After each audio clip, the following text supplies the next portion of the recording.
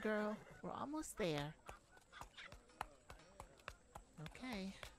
We're approaching the castle of King Ridgebor. Do I know him personally? Well, he did see me a few times when I was just a little girl. Father... Excuse me. My late father always invited him and the neighboring queen over for soirees and diplomatic meetings as well. Huh? Oh, yes. King Ridgevor's wife, Suella. She died of sickness a long time ago. She was a diligent and remarkable woman. She cared for the people of Vastermore, and nothing was quite the same when she passed. You wonder if you might recognize me? Honey, don't hold your breath, and I'm not counting on it either. It has been years since I was that little girl with the pigtails and the floofy dress and those shimmering eyes. Oh, I still have the eyes? Flatterer. But that's besides the point. He's probably much older and well, I'm kind of concerned when he meets us. Why am I concerned? Well, as I mentioned about Queen Suella's loss, my father and King Ridgevor slowly drifted apart as friends and allies. Ridge became more cold, stern, more punishments, less compassionate for the people, and my father wouldn't have it anymore. And I didn't really see him again for a very long time.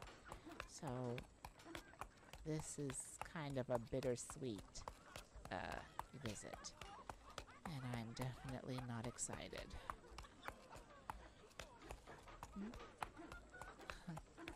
Well, thank you. I don't feel brave, but I mean, we have to try. My brother, he's up to no good, and this kingdom could fall into ruin if we're not fast enough. Halt! You approach the castle of King Ridgevor. State your business. Good day, sire. I have an urgent message for the king's librarian. If possible, I'd request an audience with the king. It is of utmost importance. Oh, really? How important is this so-called meeting? Okay. I have a message that can prevent this kingdom from a doomsday in fire and blood. If you are certain that I don't have anything vital to alert His Majesty, then me and my companion can lead this kingdom to wait. My fellow knight plays around too much. We just don't see kids come into the castle. Well, I am not a child, and neither is my companion. I'm a grown woman, and my companion will be treated with the utmost respect. Am I clear with you both? Yes, ma'am. Good. Now, can one of you please be useful and help take care of our horse? And you, announce us. What do we call you, your ladyship? Oh, Mistress Jade of Camdemore and my traveling companion.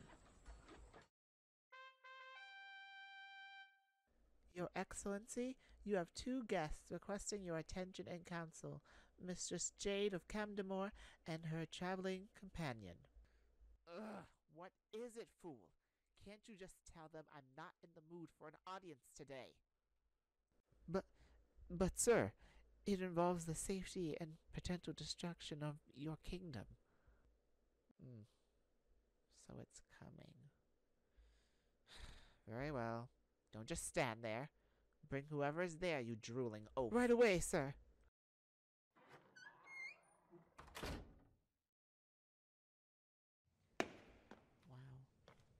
believe he speaks to his men like that. I can't imagine what else he's capable of.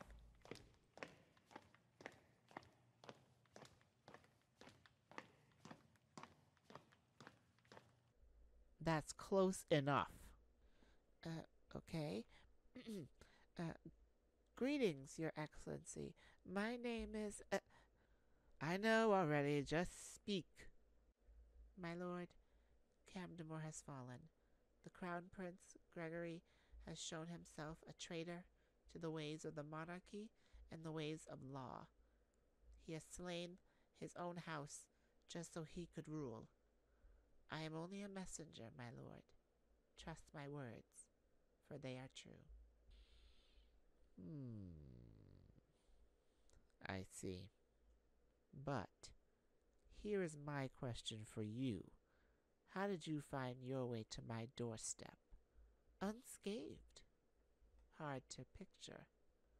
Well, Your Excellency, it was not without challenge and not without willpower.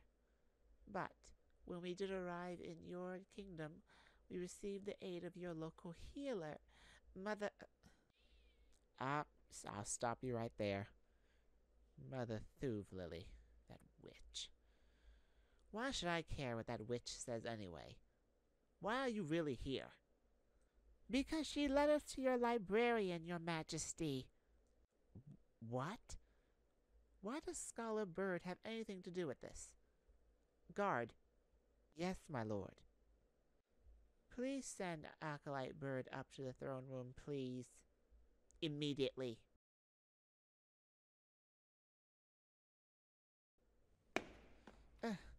Yes, Your Majesty. Did you need me for something? I just came back from the library.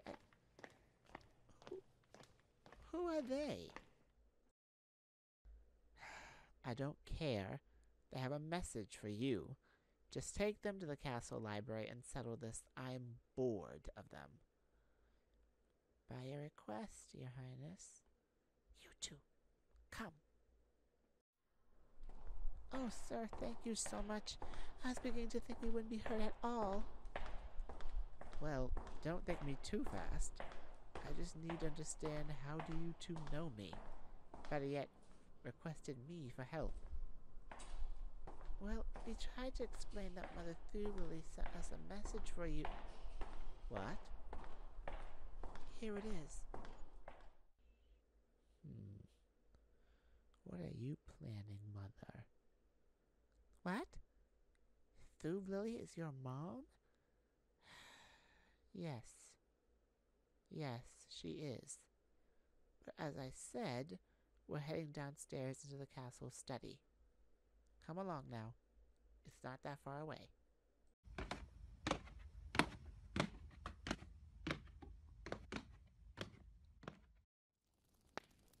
Enter, enter.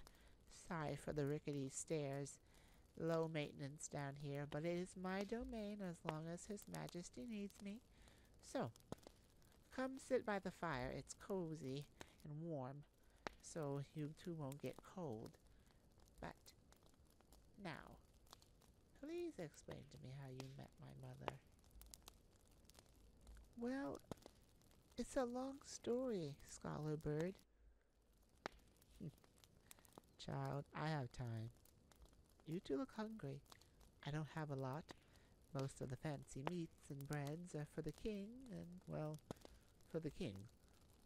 I have a little loaf, and some butter, and some water. It's not much. I'm sorry. No worries. We're both very thankful.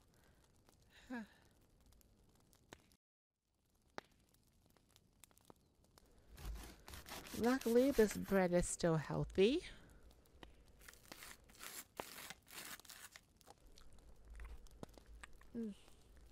Thank you so much, Scholar Bird. It's nothing. It's really nothing. I don't have a lot of company. Something that my mother and I have in common. Oh, yes. My first question. How did you come in contact with her? All right, I'll tell you. But you have to swear to help us. Deal? Deal, kid.